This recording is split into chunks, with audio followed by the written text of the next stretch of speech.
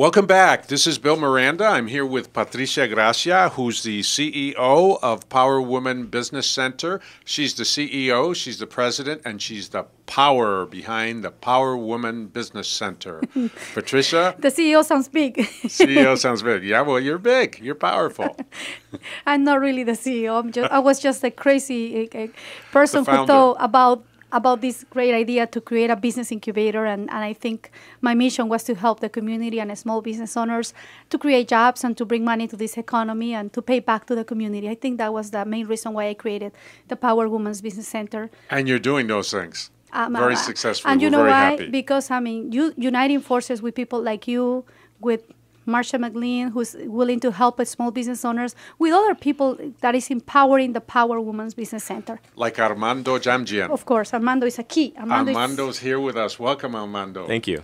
Good to have you here.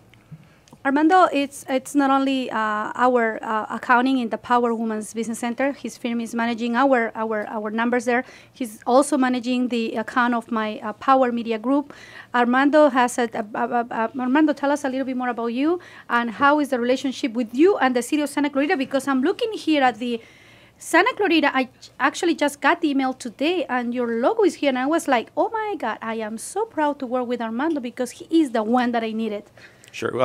Actually, the logo, we're part of the Santa Clarita Economic Development Corporation as well, and the Chamber, and via the Valley Industry Association. I know. I'm actually a CPA, Managing Director with Encore Tax Consulting Group. We're a CPA firm that specializes also in the tax credits, the enterprise zone credits, research and development credits.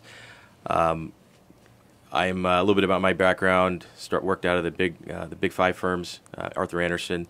And from there, worked in McLeon Poll, and then started my firm in 2004. Wow. Are you a Los Angeles guy or? Grew up? Yep. Actually grew up in Glendale. In Glendale? Yes. Okay. That's Los Angeles kind of, sort of. But I moved here in 2001. Okay. And we met, the reason why we met and we started to work together is because our Power Women's Business Center building, it's located in an enterprise zone. And that's the reason why I started to work with Armando, and we decided, why not? Armando, you should be doing everything for us because you are the one. And we were just mentioning, the reason why you empower your business, it's because you unite forces with people that has the talent, the experience, and not only that, they have the integrity to work with you. And that's what I found in your firm, Armando. I'm sure. just have to tell you publicly that I'm really happy that I can see the change of my company since we started to work together, and I'm really happy. Thank you so much. Sure. Also, one of the things I forgot to mention, I'm an elected advisor with the California Association of Enterprise Zones. So I'm one of the people that's up in Sacramento meeting with assembly members, state senators.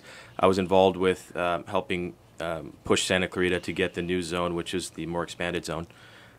Because it encompasses now the unincorporated Santa Clarita area.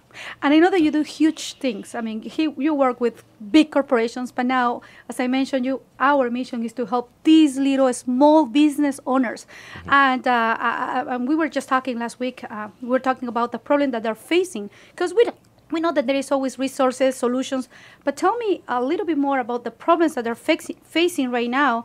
And one of the problems that I brought you on the table was the 1099s. Talk to me about the 1099s. Sure. And why people get confused about the 1099s and they making a big mistake. Sure.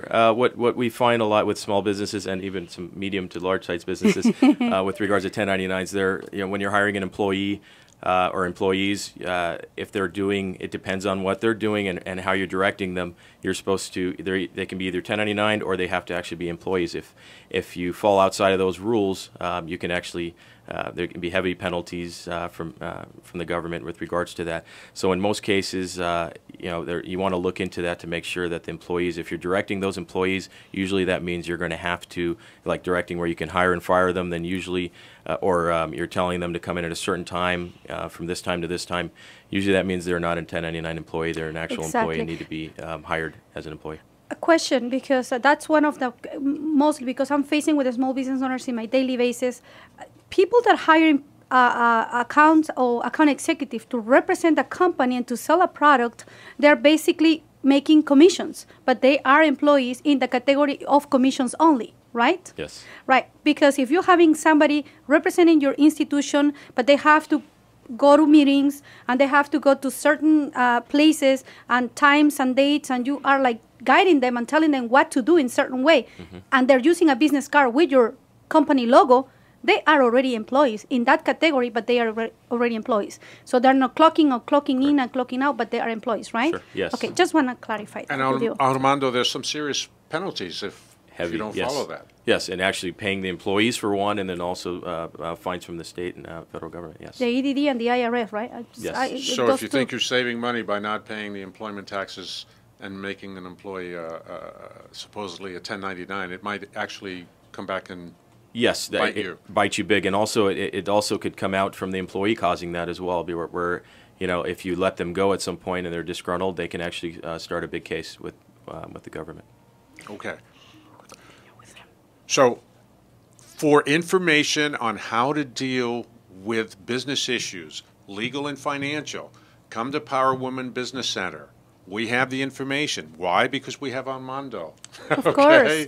We have Armando. We have people that are really willing to help our small business owners. And we will continue with Armando in the next segment. There's so many other things that we're not going to let you go, Armando. We're You not got to going stay to. with Stay. us. I'm sorry. You have to stay. Oh, no problem. We're capturing you here. We're capturing you. Regresamos con Armando. Yes. We're going to take a break right now. You're listening to your hometown station, AM 1220, KHTS.